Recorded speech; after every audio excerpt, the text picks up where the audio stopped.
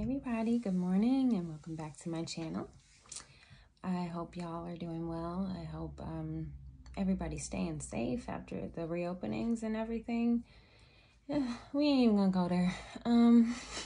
So today I wanted to make this video about something that has really been weighing heavily on my mind in light of everything that's been going on across the world, especially in the US with, Black Lives Matter movements and, the defunding of police and all this other stuff that's going on. This good juiciness going on, affecting the change that we need. I'm just thinking, sort of to myself, what more? Like, the ball is already rolling. What more could we be doing to go ahead and give people freedom, to allow people to be free, like completely free, which is, isn't it the whole point? Like, anyway, so one thing that came to mind is, with this Black Lives Matter movement, are we excluding people? Are we excluding people in the Black Lives Matter movement? And I'm not talking about white lives matter and all that nonsense. What I'm talking about, within Black and brown communities, are there people that we're saying, oh, no, not you? You see what I'm saying? For example, trans people, the LGBTQ community in general, are we excluding them? Are we excluding, because racism is, bear with me, y'all, you might not agree initially, but hear me out. Racism is part of the issue that we're seeing. I think the actual issue, like the root of all this nonsense, is the idea that I'm more powerful than you. I'm more valuable than you for whatever reason. When in the beginning, I'm assuming, because I wasn't here, everybody was the same.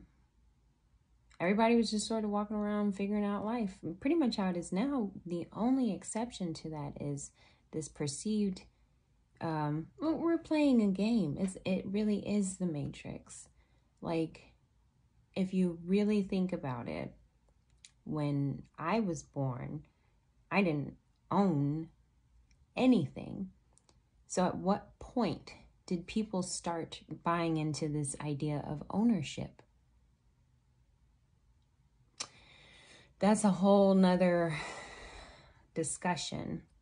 But specifically what I wanted to address is trust issues within Black and brown communities that we have with each other. Because even once we get rid of all this racism stuff, we're still going to have these underlying issues, right? So what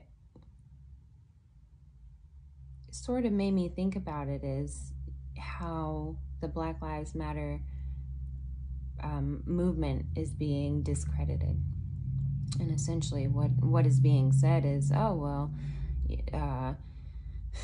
we're welfare recipients, and, we're thieves, and we're untrustworthy, and, there's really no reason to give us the freedom that we were born into,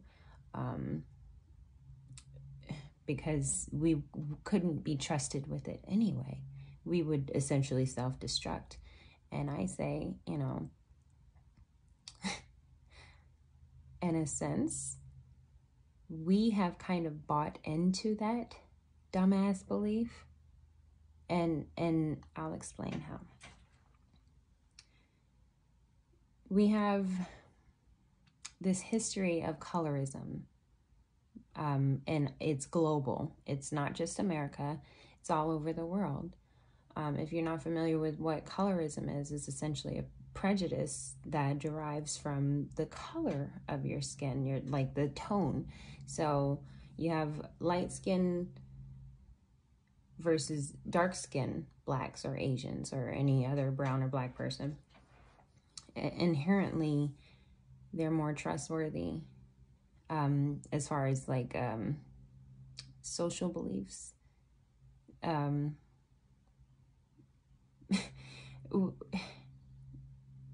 Essentially, the idea of colorism originated specifically in the United States. It originated with the idea that if you were black, you were property. If you were white, you were a human. Property couldn't be human. So there was this proximity thing. Like, the closer you are to white, the better. Like, the main idea, essentially, is if you can't be white, be as close to it as you can be, right? There's this article I found from The Guardian discussing colorism specifically, and essentially it says, to be a slave meant you were legally a non-person, unable to enter into legal contracts like marriage or land ownership, not considered a citizen. Whiteness meant that blackness meant a person was property. Whiteness meant that blackness meant a person was property. Slavery was inherited, and whether or not you were considered a slave was dependent on the status of your mother. The system ensured that white male slave owners who had children with black women, the black women they enslaved, contributed to their own wealth. Under this system, proximity to whiteness could increase your chances for freedom. If you had a white father, and more importantly, if you looked white, the easier you could potentially claim some sort of freedom. So this is something that came with us. This was something that was sort of ingrained. And I think it's something we all need to take a moment and look at, consider. Okay, so moving forward, that's one example of why it's I believe we are considering black and brown people as untrustworthy. Another reason I thought about it is, around Christmas time, you see these loom things pop up. These money loom, essentially. Like, there's a story behind it. It's the history behind it is it derives from Africa, and in Africa they're called zuzus, and essentially it's sort of banking.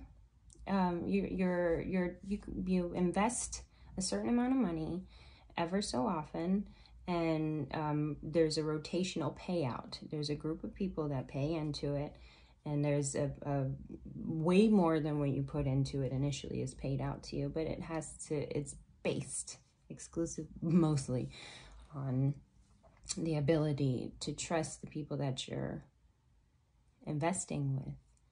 And this is what's so crazy. I've actually participated in they called it a loom, but it's essentially a Suzu. I think a Suzu is bigger. The looms are smaller. It's like the one I participated in, it was like $100 investment to get $800 back. And, basic math. I was like, all right, let me, go ahead and do it.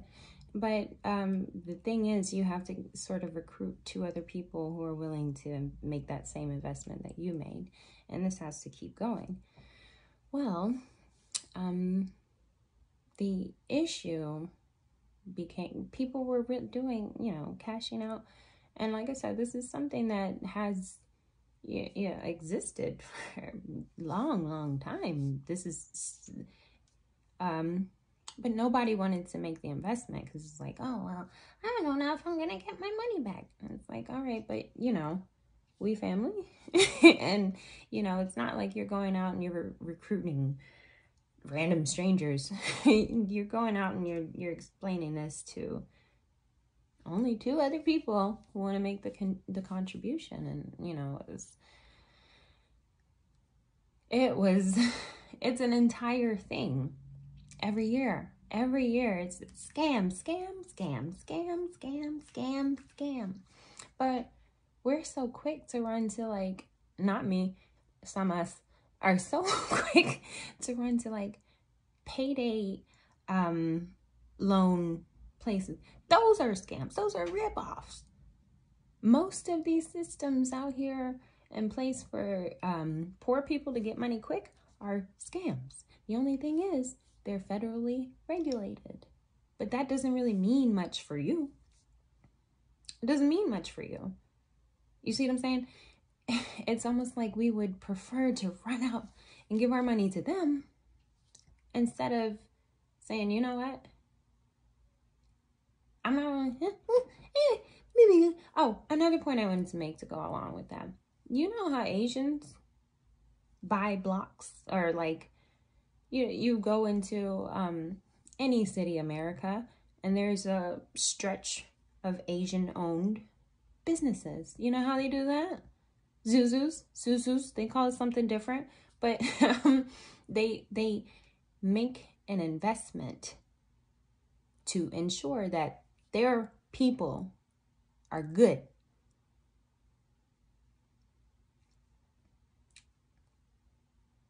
It requires trust, though. All right, point number 3. This whole cancel culture.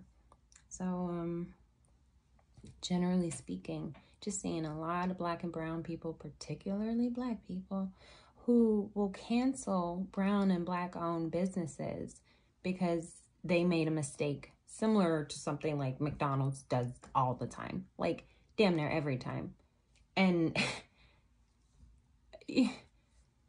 I can't tell you how much money I've wasted at Walmart and at McDonald's and at all these like, I paid for things that never worked the first time type shit, and too lazy to go back to return it, and still went back to Walmart, still went back to Dollar Tree, still went back to Family Dollar. And we all do it. You can't tell me you don't. Even if you don't shop at those stores in particular, you've been to a restaurant or some sort of business where they fucked your shit up and you went back. You didn't completely just say no, never, ever again, and not patronize that business again. Why do we keep giving our money to these corporations? Like, this is kind of the whole, this is going to be controversial, sure. But this is kind of the whole pull yourselves up by your bootstraps thing. I can't pull myself up by my bootstraps. I can help you out, though. And that's kind of the whole point. That comes from God, to be honest with you. If you read the Bible, I think it says something like that in there. We're supposed to be looking out for each other. If the God in me sees the God in you, then you don't really have to go straight to heaven to ask for the things you need. That's what I'm here for in some cases. Like, if you're being led by God, then you went where you were supposed to go, which would probably, to me or someone, I'm kind of a heathen. Anyway, if you were led, you went to where you needed to go, and God didn't have to reach down and, it didn't have to be no crazy elaborate stuff. We're supposed to be looking out for each other, us. And really, thank you, Trump, because I feel like we're just now, stop asking them for your stuff. The black dollar, I think we spend trillions, but we giving it back and mad. You see what I'm saying? Like, you can't. I have a house, right? And I filled my house with things. If I take the stuff I bought back to the store, and didn't get a refund or anything like that. I just took it to the store. I can't be mad that I don't have the stuff that I paid for. Like, that didn't make sense. Y'all get what I'm saying? Y'all get what I'm saying? Like, we're asking for favors from Caucasian people who set up systems to make sure that if you know what you're doing, you can get ahead. You just gotta know what you're doing to get ahead, but also stop giving your money back to them. Like, let's start trusting each other and working with each other.